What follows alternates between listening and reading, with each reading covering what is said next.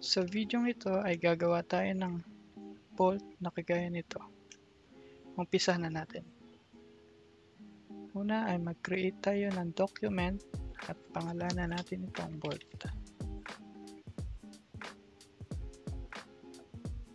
Piliin ang top plane, new sketch at pindutin ang N.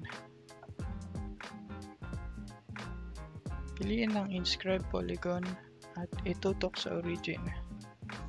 Click enter.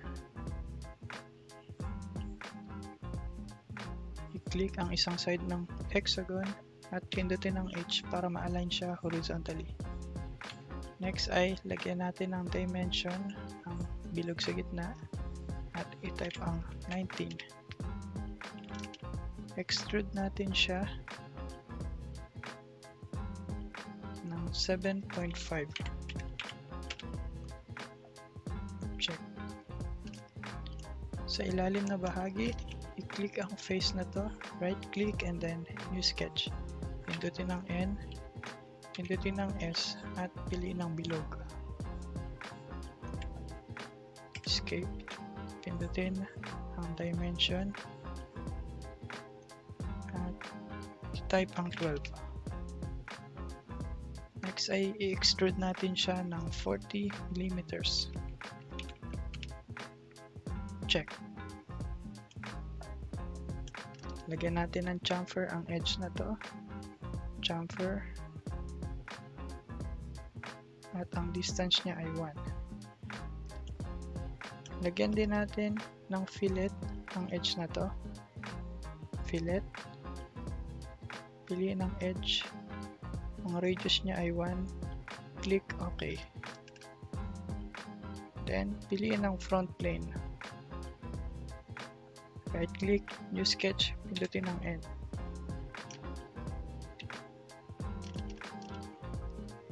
Piliin ang edge na to at pindutin ang S para makagawa ng linya. So may linya na siya. Pindutin ang linya at pindutin ang Q para maging construction line. Next naman ay gagawa tayo ng linya na patayo at triangle sa ilalim.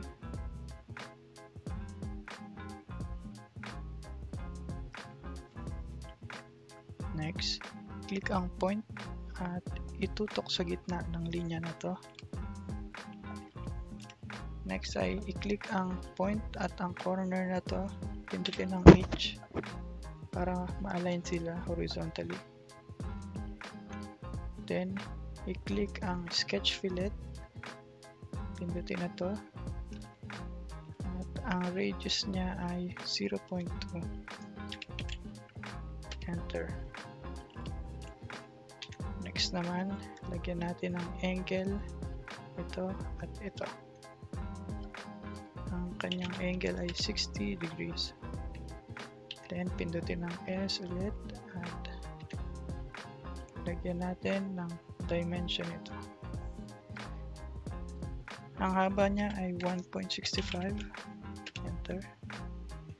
At ang haba ng dimension ito ay 2. Click check. Sunod naman ay gagawa tayo ng helix sa face na to. So pindutin ang helix, pindutin ang face na to at i-click ito, piliin ang height and pitch.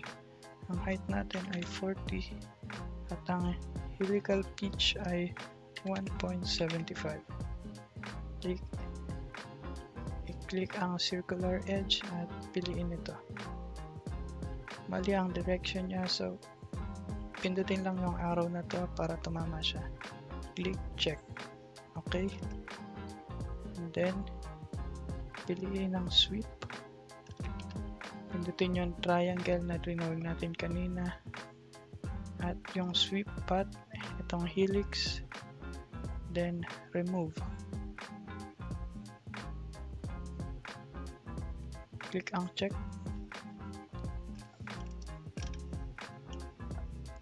So nakagawa na ng thread sa ating bolt. I-hide ang mga plane. right click and then hide all planes.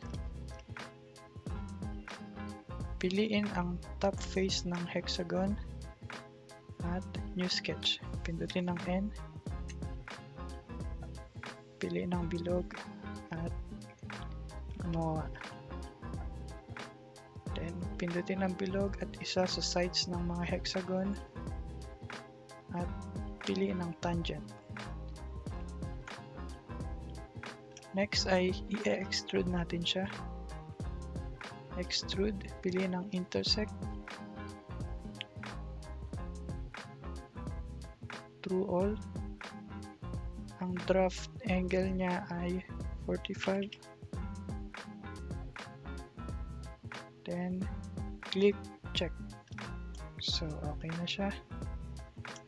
Lastly, gagawa tayo ng letter sa ibabaw. So pindutin ang top and then new sketch, S, piliin ang arc, click dito at dito, then i-click ang gitna ng arc at ang origin, pindutin ang concentric, then lagyan natin ng dimension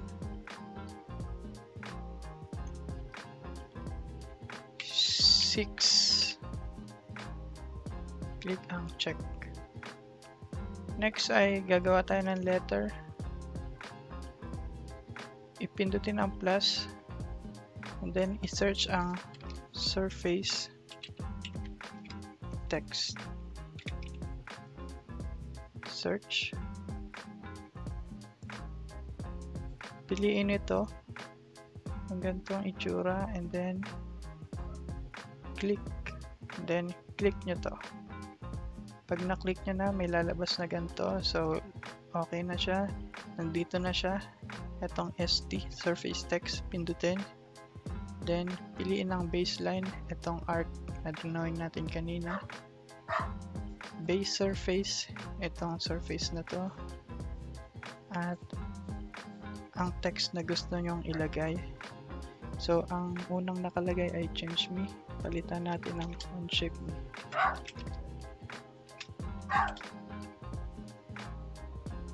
Then, mali yung direction ng letter niya. Pindutin ang arrow. Then, sa depth, i-type ang 0.2. Then, click check. So, tapos na po ang ating bolt. Sana ay nagustuhan nyo ang ating video. At maraming salamat sa inyong panonood. Hanggang sa susunod.